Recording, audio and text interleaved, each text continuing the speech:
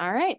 Good evening. The time is now 5 o'clock on November 6th, and it is time to call the Public Safety Committee meeting to order. Thank you all for attending. City Clerk, Dean, will you please note attendance for the record? Yep. Thank you.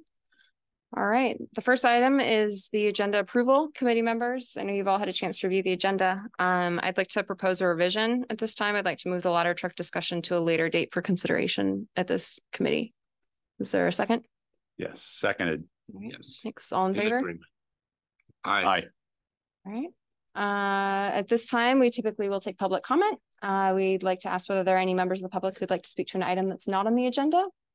If you'd like to speak to an item that is on the agenda, we'd ask that you go ahead and make comment at that later time. Would you like to make any public comment? Sure. Okay. I thought I might have a little more time, like be the first 501, but hey, we can do it. If you would come up to the microphone, okay. And then just state your name and the city that you live in. Yes. Hi, everybody. My name's Hadley Everts. I live here in Snoqualmie, down by the high school. And I just thought this might be the right forum, but if it's not, to make a comment about some like unsafe driving that's definitely happening between the high school and the elementary school. I'm like right there on Park Street, so I can see it, and it makes me very nervous because there's a lot of young kids. I've just noticed, you know, the high schoolers might get let out, and I was a high schooler once, so I know that sometimes you drive a little fast when you're that age, and they just kind of really take off down past the elementary school. So I'm not sure if this is the right forum to ask if there's anything that can be done, but yeah, I'm just concerned for the kids, and just there's a lot of people walking around. So thank you. And to clarify, are you speaking about Snoqualmie Elementary School? Yeah, between the Mount Si and Snoqualmie Elementary School, it seems like a lot of fast cars are going by. So okay, yeah, thank you so much. Of course, thank you. Is there any other public comment? Sure. May I ask a question? Typically, we don't. I know we don't. But may I have an exception? Is there a particular time of the day that might be helpful for the police chief to note? Yeah, I think it's definitely around when the school is letting out. So I'm not sure if it's always at like 2:30 to 3, 4 around then, but and then it does kind of pick up again in the evening, like 7, 8. I can try to keep more of a ear to the ground on that, but yeah. That is incredibly helpful, I think. Okay. Yeah. Thank you. Thank you. And just so that you know too, the police chief is in the back of the room. He's here and he's always great about taking comment as well. And you can reach out to any of us at any time as well. Okay. Thank you. Thanks. I'd also like to speak to that as well. It's a big challenge because I know that the same thing happens in every direction from the high school at those times. My wife runs a preschool just down Beta, and the kids come flying down, and they do it in the morning on their way to school and after school. So it's a big challenge. So if we could just triple the size of our police force so that we could have people, yeah. Okay. All right. All right. Thank you. Thank you. Okay. Any further public comment? Say again. My name's Ethan Benson.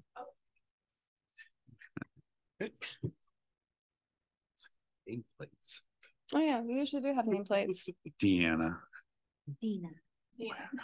See, if you had a nameplate, I'd be able to get it right. Goodness. I wouldn't. All right. In terms of looking at who is also online, there are no other members of the public on, so we'll go ahead and move forward at this time. The next item up is the approval of the minutes dated October 16th of 2023. I so move approval of the minutes is presented. Seconded. All right. All in favor? Aye. Aye. All right. Moving on. The next item up is Agenda Bill 23-129. This is the 2024 Northeast King County Regional Public Safety Communication Agency, better known as NORCOM. The NORCOM interlocal agreement is coming back. It's an agreement to which the city is a party, and it requires city council to approve the city's allocation for the NORCOM budget every year by resolution. The city's allocation for 2024 is proposed to be $63,085. This amount reflects a 0% increase over 2023's allocation. It does, the 2024 budget reflects changes, including an increase of 4 full-time positions, as well as expenditures for a full year of service from the Puget Sound Emergency Radio Network, which is known as PSERN. But due to adding 2 additional agencies to, I believe there are 2 police agencies, in 2024, the associated fees will actually remain the same as they were last year. So at this time, we're asking that it go ahead and be moved forward to council for consideration and hopefully approval by resolution. Council members, are there any questions?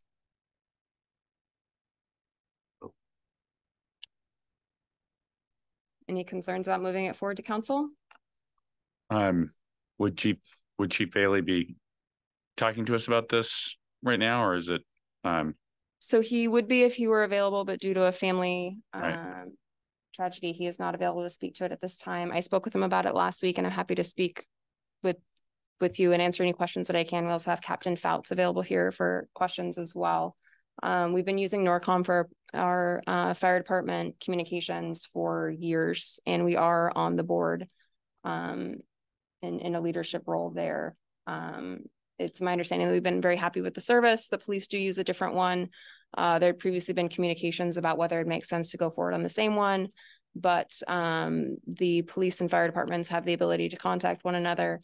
And it sounds like both departments are satisfied with their methods of communication thus far.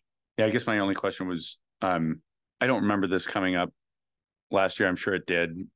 But I was just wondering how 63,000 matches up with previous years. Is it in the same ballpark? It is literally the same exact price as last year. So it's same ballpark, yes. Same general. Same seats at the ballpark in addition. Councilmember Watson. Thank you. Chair Christensen, may we put this on the consent agreement, on the consent agenda, as this does not change our funding? Yes. And it's just a renewal of an existing contract. I'm comfortable with that. Councilmember Benson, you agreeable? Yeah, since it's in the same general ballpark. Sounds good. All right. In that case, the next item up is going to be the discussion, and we will be going straight into the Issaquah Municipal Court rate increase discussion with Captain Lynch, Chief Lynch, excuse me. He's going to blunder on all the names today. Good afternoon. So I wanted to give you guys a quick briefing on this. This also will not change how we're doing anything in the budget, but some fees are going up once again. It's that time of year again when we notified of the fees going up across the board in 2024. This one in particular is for what we pay for court services. We contract with the Issaquah City Municipal Court for court services. It works out very well having the jail and the court all on the same system. And they are, you speak to having them on NORCOM and us on Issaquah jail or on the radio. It also helps with the records because the court has access to our records. The dispatch center has access to our records. So it's all one party on this thing. Well, this, we're getting hit with another increase of 4.6% across the board on what they're charging per ticket to process, and criminal charges. So when I first got this, I was shocked because for a moving infraction or a traffic infraction, every time we write a ticket, we are being charged $65.79 to process that in the court. That's on 2024 rates. For a parking ticket that is generally $25, we are paying $44.35 to write that parking ticket. So wait, are you saying that it costs us $19 to write a $25 parking ticket? It does. Yeah. Yeah. And that's if the person pays it. Yes. So in 2023, the rates that we're paying now was for a traffic infraction was $62.90. It's going to go up to $65.70. Parking infractions were $42.40. It'll be $44.35. And then every time we make a criminal charge against someone, it's going up from $314.48 to $328.95 for them to process. Now, when I started looking at this, I'm like, well, I got to figure out how much it's going to cost us different from last year to this year. I found out that this is one of it's the only contract that I've found so far that we are involved in with the police department that has a flat fee, and that if we don't use up that flat fee price in a year, then we write a check at the end of the year to cover up to that flat fee. So we entered into an agreement prior to 2018, where we would pay $129,620 a year for all court services. So that's the use of the judge, the prosecutor, the having the court clerks process all the paperwork, issue warrants, and no contact orders if needed. So it's $129,620. That's been the same every year since prior to 2018. North Bend pays $148,000 because they have more criminal cases that come through. And I pulled the numbers all the way back to 2015 to let you guys know how close we've been to that 129,000. So we've only reached it or went over it twice. That was in 2018 and 2019. In 2020, it starts to take a dive. We know why. It hit an all-time low in 2021, where we only used 71,000 of the $129,000 that we were charged. Last year, we used $74,453. It's offset somewhat by the revenue, and people have this misconception that if we're out writing tickets that we're raising the revenue for the city and that it's a big money draw. It is actually not. You can see how it costs us to actually write a ticket. Well, we split the money from the ticket with the state and with the county. So last year, the city of Snoqualmie brought in a gross revenue from tickets and for fines for criminal activity at $68,064. Of that, the state got $30,015. The county got $603 from, I haven't been able to find out what that goes to or why, but they had their hand in there for $603. And we were able to take in $37,446 of the $68,000. Now that money goes to bringing down the price that we have to pay for the 129 each year. So this 4.6% was less than last year. I found a letter from last year where it was sent, where it was a 6% raise of these prices. This is a 4.6% for 2024. So the $129,620 is the bottom line. We were not close to that, and we will not be close to going over it. We're going to probably be a little bit ahead of our activity from last year. It has gone up each year since 2021, and I expect it as we get more officers on the road, more activity, more people under arrest. The new drug laws will start eating into the amount of money that we have to whittle down each year for the court. So I expect those to go up. But I wanted to give you the briefing. A lot of people don't understand that, like I can tell from your face, the parking ticket it's a pain to write a parking ticket for us because it costs us so much money. But we do it when we need to. And we try to mitigate those by, having people come pick their vehicles up first before we do that. Councilmember Benson. So I just want to understand this. If people stop doing crime in Snoqualmie, if you get everything that you're after, which is no more crime in Snoqualmie, it's going to cost us $130,000 regardless. to pay to the municipal courts. Yeah, because we do not have our own court. We do not have a judge. We do not have a prosecutor system. We don't have the clerks. We don't have their records. That's what we're contracting for.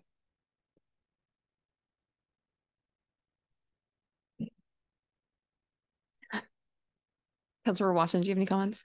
I do. The you mentioned the parking, and it seems like there's quite a bit of disparity between what it costs us and the reward back to the city, if you will. Mm-hmm. Would it even be imaginable to increase the parking fine, or is it so insignificant anyway it doesn't even factor in? I have experience in other agencies where we have changed the city ordinance to where if we used a city ordinance parking fine instead of the RCW parking, it was $100 for the fine on that. I think that was a little outrageous. So I think maybe finding the happy medium might be something we could look into. But the state sets the RCW rates. We can't change those. So, yeah. Right. Thank you. Councilor Benson. It seems like we would make more money if the police just left friendly notes reminding people about the parking laws. I mean, we're losing money. We're losing money to write a parking ticket. It costs us money to write a parking ticket. We're already paying it anyway on the flat fee. And the more parking tickets we issue, or the more speeding tickets we issue, it whittles away that money that we are trying to spend that we're already spending. That's the way that I've kind of had to wrap my head around it for the last couple of weeks in looking at this. That 129 isn't going to change. Why aren't we negotiating for a lower number? If we don't have that much crime happening in Snoqualmie, why are we contracting for that much in services? Why aren't we contracting for 75,000 and then paying for whatever we go over on? I asked them, and if you look back at the amount of money that we were for the filing fees in 2018, we did $139,000 worth of filing fees. That was in 2018, and 2019, 132,000. Those were the years that we went over the 129. I foresee us getting back to being either close or over probably within the next couple of years. When we have full staff and officers that are out being proactive again, if we are trying to, we just figured out a long-term confinement issue that we were having, which, by the way, on Friday, Sunnyside's coming to pick up our first person. So it's good. Yes. That will open up additional beds at the Issaquah jail that we can start booking people in and not just giving a ticket and letting them go. It goes to warrant. We end up spending more money that way. I would caution us to change right now with the 129,000, because I think we'll probably be over it here pretty soon. So it sounds like what you're saying is that right now we aren't putting as many people in jail as we really need to be. We are not, because the jail prices are so high. Remember, I issued the directive of it's a mandatory booking only right now without prior approval from me. So if it's not a mandatory, if it's not a DUI that is a mandatory, if it's not a domestic violence assault that's mandatory, for the most part, we are giving a ticket and giving a court date. But why are we doing that if we have $50,000 in unused funds that we've already contracted for? When we give the ticket, that's still going to the 129,000. That's just to process the ticket. Right. So we're not booking people. So the incarceration doesn't count toward that at all? Not. Okay. All right. No, we're paying on top of that. Okay. Yeah. So in order to keep those prices from skyrocketing, we're looking at other options and not booking everybody. Okay. Anything further? Fascinating subject. Oh, it is. Yeah, it's very interesting to hear exactly how it's structured. And Yeah. I was very surprised to hear how much of the funds of the tickets that we write and eventually collect on go to other sources. Thank you. So, thanks. You are actually up next again with the staffing update. So Chief Lynch.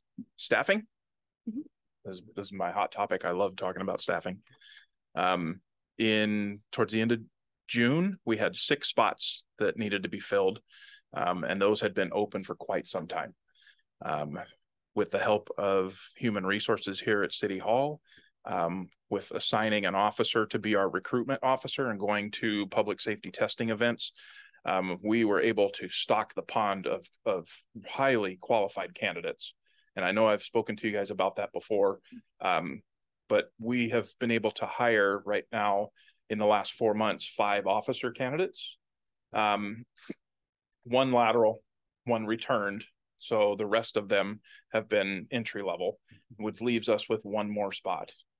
So we have a guy that just passed his background, and this was the first background that was been done from our in-house detective also. So we did not have to outsource that and pay for an outside agency to do the background. He was able to do that within 2 weeks. And if we're sending him off to public safety testing, we're waiting a month. If we pay the exorbitant amount for expedited, 2 months if we don't. So we did it in 2 weeks. So the 7th and 8th, he has his psych test and his medical. And if everything goes well, I'll be presenting sometime probably next week to the mayor. So I told you guys before that I imposed a by the end of the year goal for myself to get this done. And we have worked very hard. We have an officer that is graduating next Tuesday from the academy. I've got 1 that is in training right now on the road with a field training officer that will start his next rotation when he comes back from his days off. We'll start a shadow phase, which means he's in his car by himself and his field training officer follows him to calls and goes with him on traffic stops, but he's not in the car. So it's his first taste of being solo. So that'll happen next week. And then that's 1 week, 1 rotation. And then when he comes back, he will be on solo. He will actually take a position on the schedule. So when that happens, 3 out of our 4 squads will have 3 officers and a sergeant. They're slotted for 4 officers and a sergeant. So 3 of them will have 3 officers and a sergeant. 1 of them will still have 2 officers and a sergeant. So help is on the way, and I'm pretty excited. The guys that we're hiring are high quality. They're super excited. 1 of them started earlier this month, Max Bostic. So he's hanging out at the station with us and learning laws and reading policies. And he's actually been tasked to write the police blotter. So when you read that, that's coming from him, and it helps him with repetition going through the in-house Spillman system, reading the reports, seeing how the officers read them. So it's up to him to pull the cases out that we want to let people know about. So he did his first one today. So he's pretty excited about that. We have the one that we just hired last week will start on the 27th of this month. And then we have a 3rd one that is active duty in the Army right now. And then once he gets out in the beginning of December, he will start on the 18th of December. And all 3 of them, their names have been put to the academy. They're on the clock to go. It's already been moved up for 2 of them from April to early March. So hopefully it keeps moving up and we can get them in by 1st of the year sometime. So that's my staffing update. Thank you. That's excellent. Yes. And we're a couple of months into the school year. How's our new school resource officer doing? So I got an email and this would embarrass him if I told you guys, but I'm going to do it anyway. I got an email from the principal of the high school on Friday, and it was his email that he had sent out to a couple of people at the school regarding an assault, and he was doing an investigation. She forwarded that and said, I absolutely love this man. Thank you so much for sending him. It couldn't be going any better. So, and then I saw her Friday night at the football game, and she came up and gave me a big hug. She's like, thank you so much. It is going awesome. He's loving it. He's taken it, the ownership of that position. It's one of the things on my plate that I don't have to worry about on a daily basis. So I totally trust him. And, sitting there talking to him at the games. Students are coming up, high-fiving. What's up, Dave? Officer Dave. And yeah, he's got relationships going already. That's fantastic. Yep. All right, good. Awesome. Thank you. Thank you. Thank you. All right. Is there anything further? All right. In that case, we are at the end of our agenda. I'll check one last time.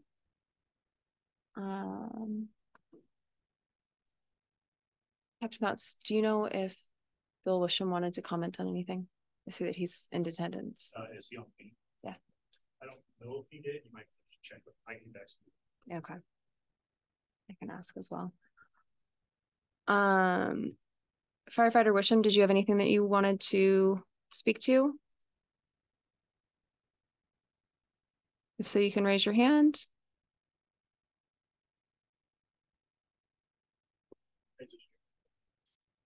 Thanks. I'm all good here. Thank you very much for asking. I appreciate it. All right. In that case, having nothing further, I'll entertain a motion to adjourn. So moved. Seconded. All right. All in favor? Aye. Aye. All right. Thank you. Thank you.